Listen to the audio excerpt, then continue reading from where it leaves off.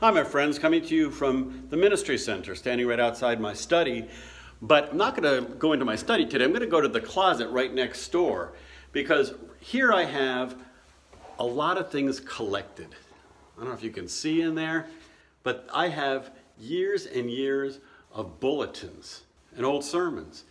35 years of bulletins, week after week, cataloged, boxed up. That's like 1,800 weeks of services. But not lately. The last 19 weeks, there hasn't been a bulletin. Nothing to box up, nothing to look at. And that's okay. I don't ever look back to find out what hymn we sang, what week.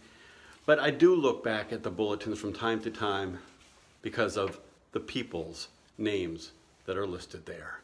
It's a record of my relationships and of my ministry, and I give great thanks for that. I just pulled one out from September of 1999. Bulletins haven't changed that much, have they? But I'm just looking at that and going like, wow, okay, so yeah, we sang things like praise to the God who reigns above, but more interesting to me is that, oh, Ron and Peggy Shellack did nursery care that Sunday.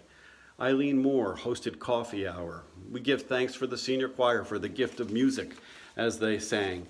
I look at the prayer concerns and I remember people who have touched my life.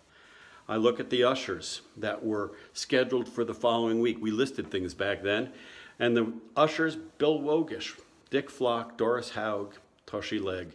Communion preparers for that October 3rd service would have been Betsy Wheeler and Nancy Ryder. Communion servers, Bud Wheeler, Ron Bird, Dave Hauk, Don Nash, Bill Perkinson, and Bob Gassaway. Wow, people who have touched my lives. And I think about them as I look at these years and years and years of bulletins. We are together, the Colts Neck Reformed Church. We have served well, and we have a bright future yet ahead. I look forward to the time when we can have ushers and sound techs and communion preparers and opportunities to have coffee hour yet again. We wait, and we wait, and we pray, and we wait more.